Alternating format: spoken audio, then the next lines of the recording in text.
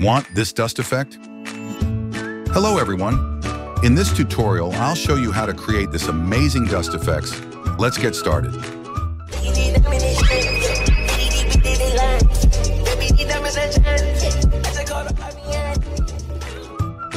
Add a circle shape and set its color to white. Then go to Move and Transform and adjust the size of the shape to 5 to 10. Now go to Effects and add the Turbulent Displace effect.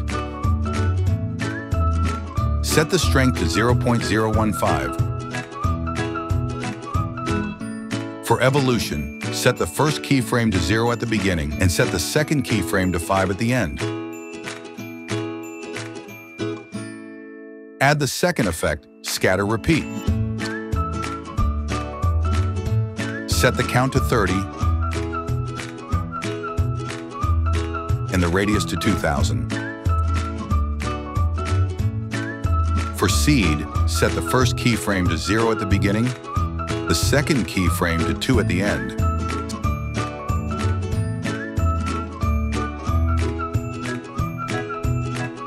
Set the scale to 0.50. Now your dust effect is ready.